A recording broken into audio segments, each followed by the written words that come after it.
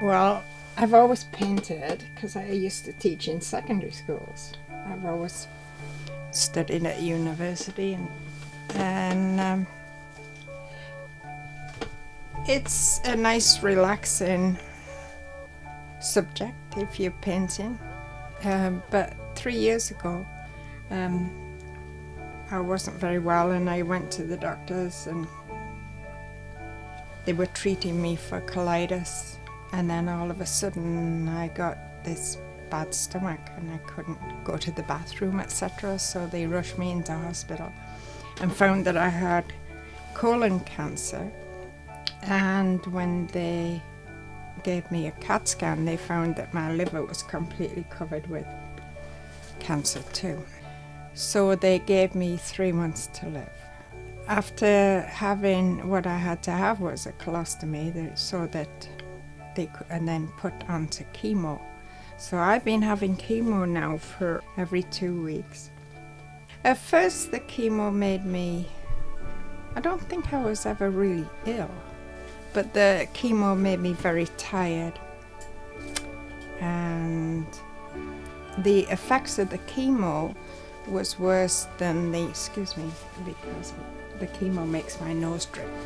The effects of the chemo was worse than the cancer itself, because the cancer didn't at that point really hurt. So I kept having the chemo, and they discovered that the cancer was shrinking in the cornea. It shrunk quite a bit to a node. It was completely blocked, but it shrunk to a node, which is like a little lump, which is good. And then they discovered that they keep having the chemo, that the cancer was shrinking on the liver.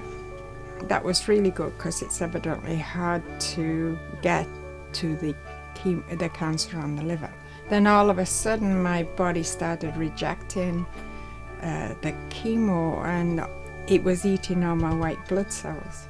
So each week I would go for blood tests, and they'd say, no, it's still eating your white blood cells. We can't give you the chemo.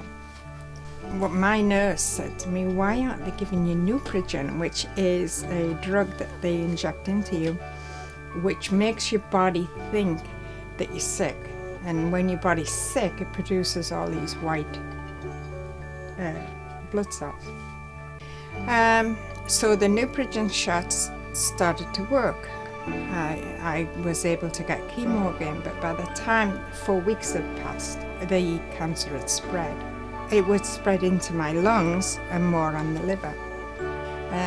The liver, the only way the liver affects me is if I've been in a large class teaching in conventions, because I still paint. And every morning I get up and get dressed and put my jewelry on and my makeup on, and I pretend that nothing's wrong, and I come down and I usually do some paintings for publishing, or I'll come and work on a project. I teach classes in the classroom Monday, Tuesday, Wednesday, so there's always things to be painting for them to copy. Anyway, still having chemo as long as everything's okay and the white blood cells are being taken care of with the Nuprigen.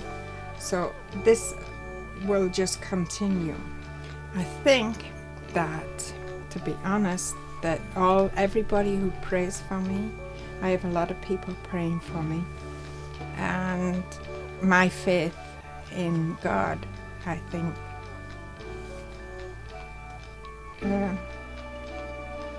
that's been a factor, because I have faith that He'll carry me through as long as He wants me to.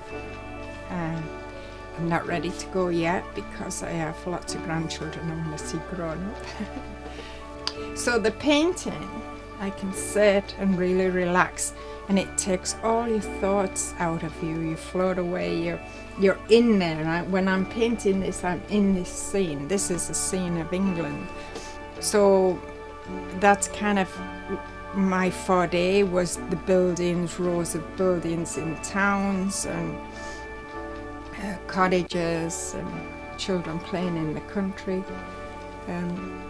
So I'm into that, into the scenery. and it takes my mind off anything, everything else. Sometimes takes my mind off supper, but that's fine.